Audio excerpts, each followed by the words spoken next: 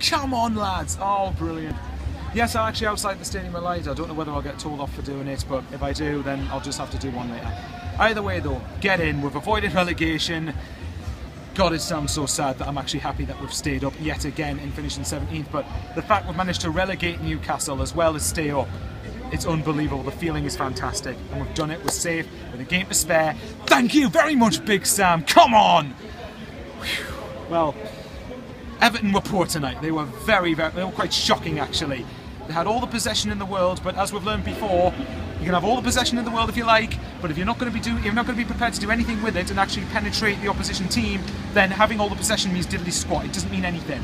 So, but thankfully we were professional enough tonight, and we were able to just get the job done with a game to spare. So now we can enjoy the final game of the season. So it doesn't, but I mean, I will first of all say, any Newcastle fans watching this video, I do apologise for you getting relegated. I don't feel sorry enough for you because I wanted my team to stay up ahead of yours, obviously, but at the same time, your board made very stupid decisions as to why you've gone down. Newcastle and Sunderland should both never be in a position like this, and I'm hoping, I personally hope Rafa Benitez leaves because I want them to stay in the Championship for a few seasons, but if they do persuade him to stay, there's no reason why they can't come back up. But I'm not going to talk about Newcastle, I'm talking about Sunderland. So, yeah, I mean, the tactics were good today. We managed to get everything, well, relatively spot on. We dealt with Everton very comfortably. It looked like a four at the back system at first and then reverted to 5 at the back.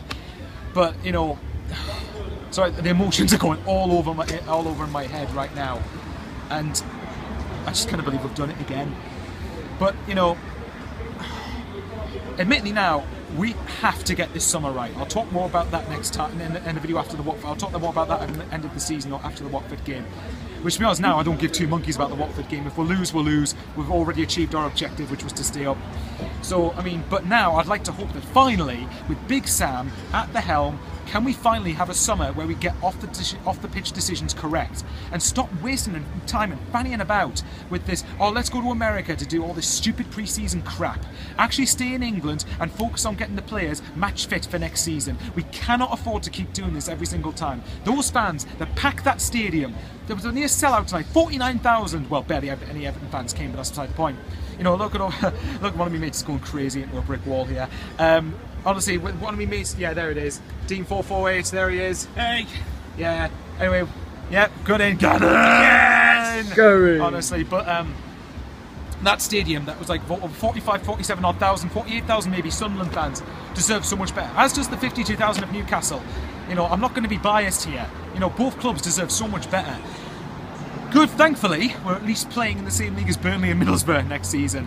Then we'll just have to wait and see who comes up in the playoffs. Anyway, but look guys, this is very, very good. Finally, the wait is over. I can stop saying, well, hopefully we'll stay up, or if we stay up, or in the event we stay up. No, we are staying up, we're Sunderland, and we're not going anywhere. For now, anyway, another season at the very least. But we have to get the off the pitch stuff correct. I'm sick to death of watching us start slowly every year and having to wait until the very end of blooming October to get our first Premier League win. I'm sick to death of seeing that. I want to see a win in August. I want to see by the time we get to October, get to about 10 to 12 points. We need to start next season correctly. I hate starting slowly. And when you consider how bad we were at the start of the season, it's a miracle that we managed to get Big Sam in, get the right manager to get in and come and keep us up. Hopefully we can finally build on this. Please, next season, I'm not asking for top 10, I'm not asking for Champions League, I'm not being deluded in any way, shape or form. All I'm asking is a season between 11th and 14th and not being knee-deep in a relegation battle. I can accept if we look over our shoulders a little bit, but generally if we're comfortably safe and mathematically safe by, say, mid-April, something like that, that'd be absolutely great to see, and it's an improvement on what we've seen over the last 4 seasons, because it's underachievement. It has been underachievement. Anyway, but I said, Lamine Kone getting 2 goals tonight. I never thought I'd say that in a sentence. And then obviously, I forgot who got the other one. No, Van Aanholt from a deflected free kick, but it doesn't matter how we got it. I said I didn't give 2 shits, sorry for my language, how we won the game, as long as that we won the game. Anyway, guys, I shall love you all and leave you there, and the emotions are running very high right now. The fan zone that's next to us, down there, I'm sure it's going to be partying for a little bit. I mean, it's not quite Leicester winning the league, but it's good for us to at least not celebrate, but relief at achieving survival, because to be honest, we should be comfortably staying up anyway. so that shouldn't be an achievement. But hopefully next season, if we get the on the pitch, off the pitch stuff and on the pitch stuff right, get the mentality right, get the right players, and get off to a good start next season, hopefully we'll have a season at least where we're not going to be involved knee deep in a relegation battle. And if, fingers crossed, we can finally start shooting up the table and have a couple of seasons of stabilisation and hopefully move on to bigger and better things. Because if Newcastle as well, but especially Sunderland, the fans deserve to see much better here. Anyway guys, I love yous and leave yous, take care, and yes, we are staying up, come on!